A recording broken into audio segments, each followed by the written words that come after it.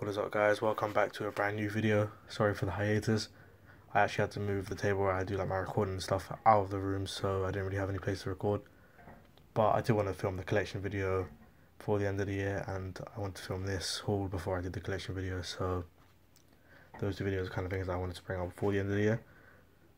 I've got only manga today, or plus one anime. Games and stuff will probably be stuff I'll be getting like around Christmas time, so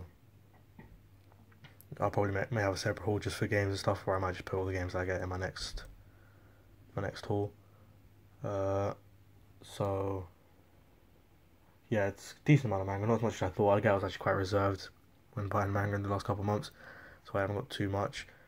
Decent amount of volumes and one box set. So let's get straight into it. So the anime that I did pick up was Akira. I've heard absolutely amazing things about this movie, and I did want to watch it. Sorry, and if I do enjoy the movie, I'll probably save up and buy the hardcover box set because that looks amazing, and I know that it goes into more detail than the actual movie itself. So if I do enjoy the movie, I'll definitely give the box set a look. And if you have watched it, let me know what you thought of it, without like spoiling it or anything. And if I really enjoy the movie, I'll probably make a video about it. Or when I do buy the box set, I'll talk about the movie as well. But I'm looking forward to this. This is actually my first anime that I've purchased myself, and that I have. So this is kind of the beginning of a hopefully reasonably large anime collection, but not as big as my manga collection, because I do prefer manga over anime.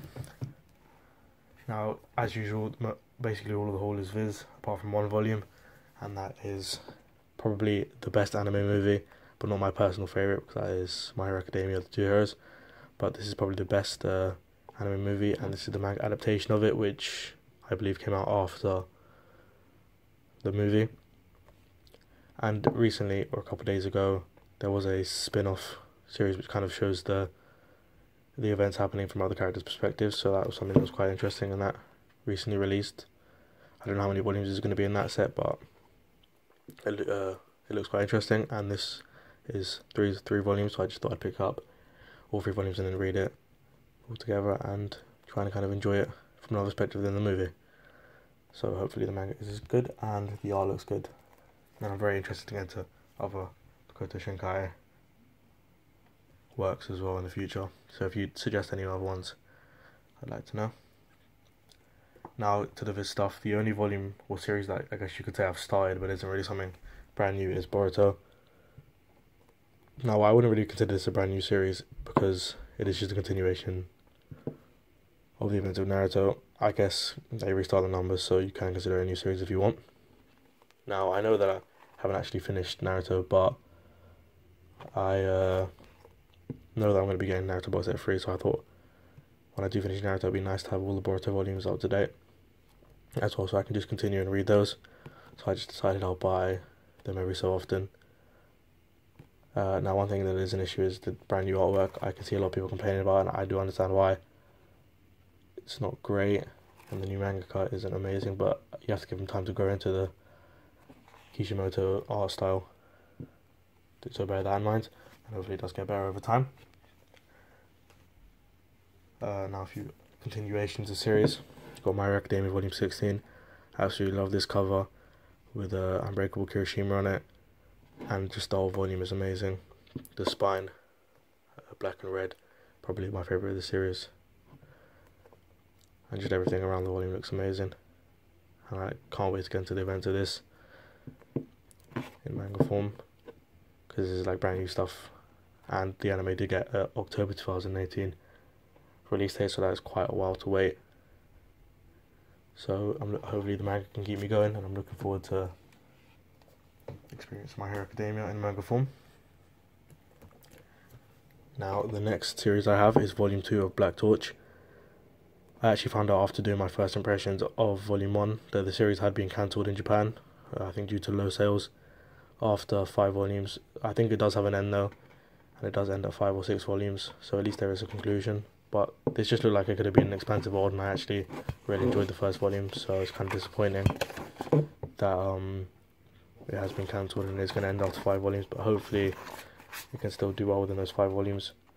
And the artwork looks very nice as well, if I may say so.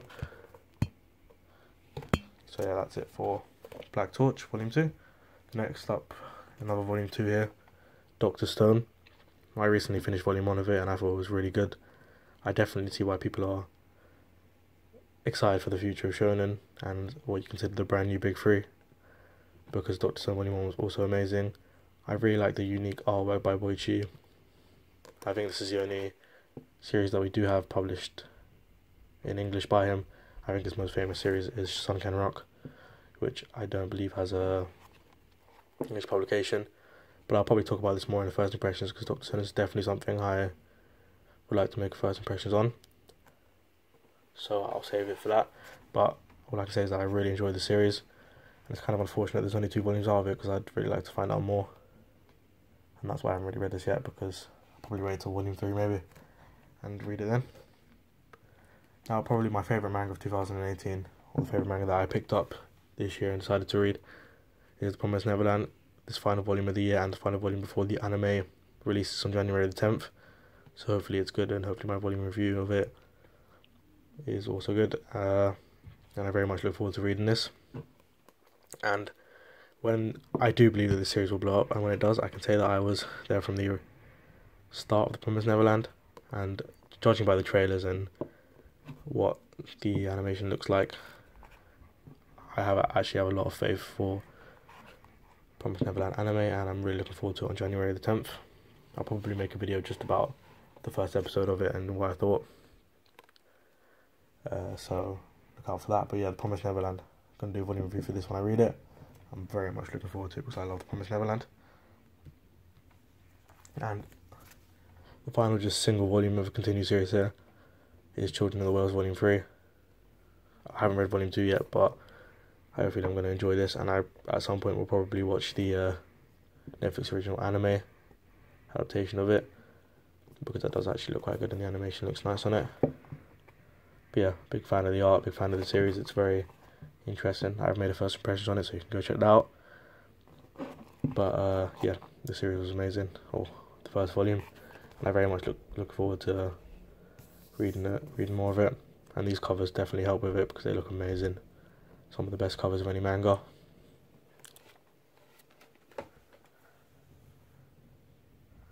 And the next couple of series are series that I am again continuing, but just series that I've got multiple volumes for. So let's just get straight into that. Firstly, we have Food Wars. Now, I wasn't really actually planning to pick any more of this up anytime soon, but I was out and about and I just saw these couple of volumes and thought, why not continue it and see how the series progresses. Because I did enjoy the first volume enough. I just didn't think it was amazing and as good as people said, so I didn't really think I'd enjoy the series if I didn't get into the first volume. But then I realised I think it really takes 3 or 4 volumes to really decide whether you're going to enjoy a series or not. Especially because I hear like the fan service and stuff does tone down as the series goes on, and like the artwork definitely drives me in. The food looks amazing, the character designs as well.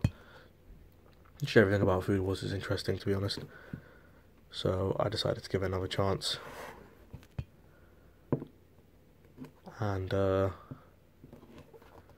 with it again and read these couple of volumes and see what I thought of them. So I'm going to do that. I mean, I haven't really read a lot of the series that I do have in this haul, so bear that in mind. I'll probably do anything I have read, I'll talk about it. Next up, we have Assassination Classroom. Now, this is a series I'm just waiting to purchase all the volumes to before I read it. I got up to volume 6 and I do really enjoy the series, so I know that I'm 100% going to finish it. So I'm just going to wait until I buy everything before I read the series. And I really do like the volume of Assassination Classroom as well. They're just like funny, interesting, and quite unique. Volume 7 there. And I do believe that this will probably end up getting a box set at some point, but to be honest, I don't really want to wait. So I'm just going to purchase the volumes as they are in singles.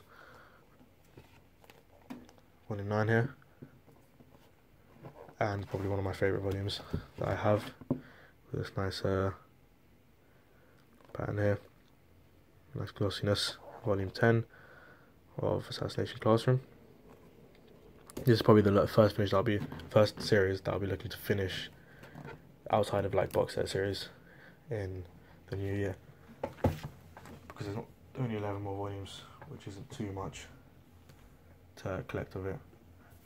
Now, probably the latest thing that I bought, which I think I actually purchased today. Yeah, I actually purchased these 3 volumes today. A series that I made a video about recently. One that I really did enjoy, and one that I could genuinely overtake as my favourite manga of all time, and that is Manga. I just did have to pick up more of it because it was amazing. And I have volumes 4, 5 and 6 here. I really hope it keeps its consistency and is as good as the first 3, because I do have high hopes for the series now. And this cover here, amazing. And some of the covers later on in the series do look great as well. But I've really got high hopes set for this series now, and I'm hoping it can live up to them now as well, because the first 3 volumes took me by surprise and they were really, really good. So hopefully, you can continue to be just as good as well. So yeah. And the final series that I picked up some volumes for before the box set was another series I made a first impressions on, and that is, these are out of order, 1 second, sorry. Kuroko's Basketball. Probably my favourite sports series at the moment. I mean, I know Haikyuu's really good, but I've kind of stopped picking up volumes for that for right now, and actually focus on this is the main sports series that I'm purchasing. I got volumes 3 and 4. I didn't get 5 and 6 because they didn't have them. 7 and 8 and 9 and 10. Or Omnibuses 2, 4 and 5. So I've got a third of the series now, and once I get 5 and 6 I'll continue to read it. I know people complain about the fact that this didn't get a single volume release, but the paper quality is good and the spines don't bend, so I don't really mind paying less for 2 volumes, to be honest, because it is just like the size of this is the size of 2 regular volumes, so I don't really mind. Then 7 and 8 here. The covers for the series aren't great, and I'm not sure if like this in the ball here in the basketball is the other cover that they didn't use, or if it's just a random picture. So if you do know that, let me know. And this cover I do actually quite like, just Kuroko by himself on the front for volumes 9 and 10. And I definitely, I'd prefer that they use that one to this one if it is the other cover, which I believe it is. So yeah, Kuroko's Basketball, probably my favourite sports series at the moment, although I've only read that and Haikyuu. I've obviously need to experience Slam Dunk, Cross Game and other series like that. But yeah, that's everything that isn't the final, well that's everything. Now I just got to show the box set, and then that's the haul. So let me just go grab that quickly. And the box set I purchased is, of course, the Tokyo Ghoul box set. Here's the front here. The side of Kaneki holding the comedian. Can't really see it properly there. The side. And the other side, which is just Jason, Rize, and Kaneki. Obviously, I've taken all the volumes out of the box. It's just got like the usual lid opening at the top there. And on the inside, you've got Rize and Kaneki, with a few of the objects on the side, on the inside of the boxes, on the sides, volumes that appear on the back of volumes. And on the back you have a cover for each volume, and they're in individual little squares. So yeah, I'll run you through the volumes now. I don't have volume 2, that's being lent to a friend currently, so, but that's the one that has a Toko on the cover. So yeah, got volume 1 here with Kaneki and the spines. I really like just the layout of the Tokyo Ghoul volumes. I like the signature look that they've given it, and the character design and stuff is a lot different from the anime, but I have no doubt that the manga is just going to be better quality because the anime is pretty shit. So I'm really looking forward to actually getting the best of the Tokyo Ghoul storyline. Hinami on the front of this cover here, volume 3. This is obviously my second manga box set I have. The first one being Naruto box set 2. sorry, next volume here, volume 4.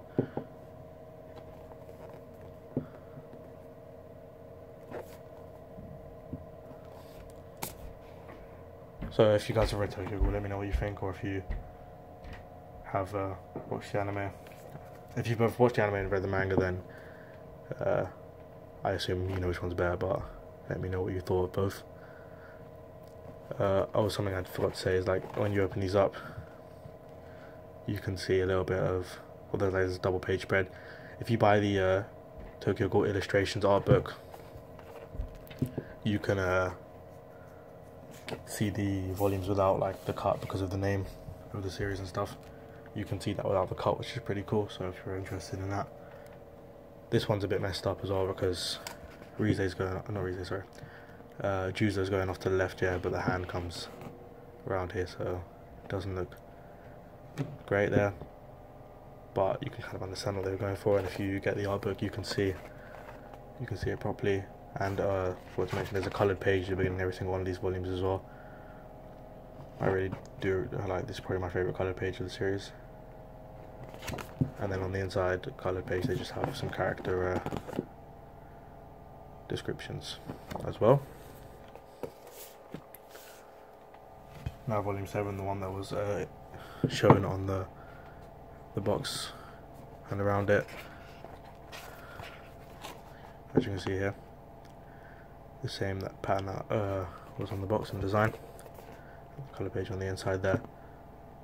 I believe that's supposed to be Kaneki, but its hair is not white, so I'm not exactly sure what's going on. And this is probably the last one I'll show you, folks. I don't really want to get into spoilers, even for myself, because I think that Route A for the anime completely differs from what actually happens in the manga, so I don't really want to spoil it for myself. So I'll just show you the covers from now on. I'm currently watching the Re-anime, and I actually thought Re season 1 was quite good. I thought they got the pacing decently right. I mean, they still missed out quite a bit, but it was definitely better than the shit show that was Route A. So I actually thought it might get back to track, but the fact that they tried to get about 100 and something chapters in like 100 something chapters in like 8 episodes is just not for me. I've actually stopped watching. I've missed like 3 episodes now because I'm just really not enjoying it and the way that it's going, to be honest. So I think I might just give up on the anime. I'll probably end up finishing it just because I watched all the way through, but it just doesn't look great. I really like this double page spread with Amon and I forgot the woman investigator's name. I think it's in this volume. Yeah, Mado, Akira Mado. I do like the double page spread. But yeah, so I kind of given up on the Re-anime now. Just don't think it's great.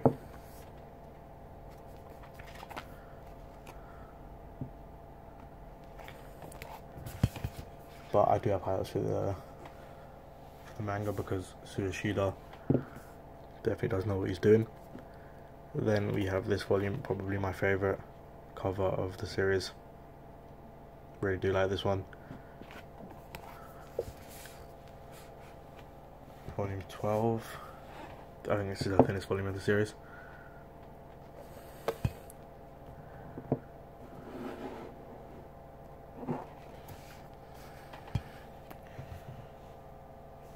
Volume 13 with armor on it. Again, a very nice volume. And armor doesn't really play that much of a role in Tokyo Ghoul, especially the anime. But in Re, he's a much more essential character. And the final volume of the series, Tokyo Ghoul, volume 14. Oops, upside down here, sorry. Yeah, volume 14 of Tokyo Ghoul here with Kaneki on the cover. And you open up, it's just long ways of Kaneki. And this is the final volume of the series. So if I put everything together here, oh, taking everything down behind me as well. This is the entirety of Tokyo Ghoul. Obviously this isn't actually where the story ends. Tsuyoshida did make a follow-up series and a kind of continuation, something that you need to read to actually get the full Tokyo Ghoul experience, and that is Tokyo Ghoul Re, which finished in Japan at 16 volumes.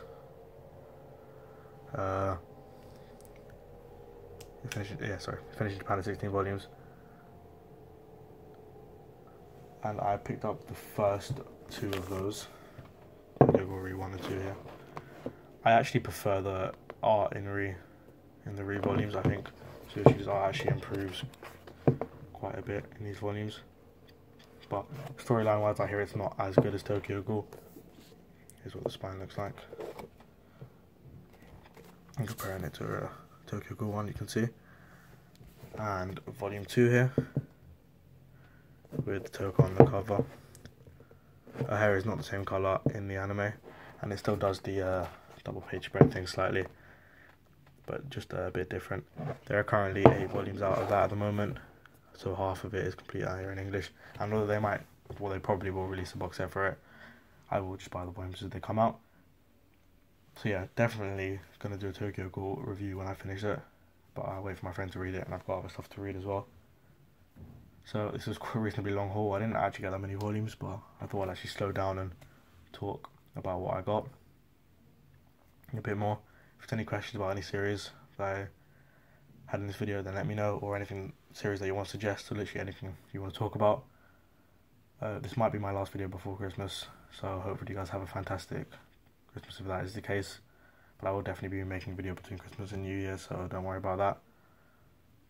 Hopefully you guys have a great day, and peace.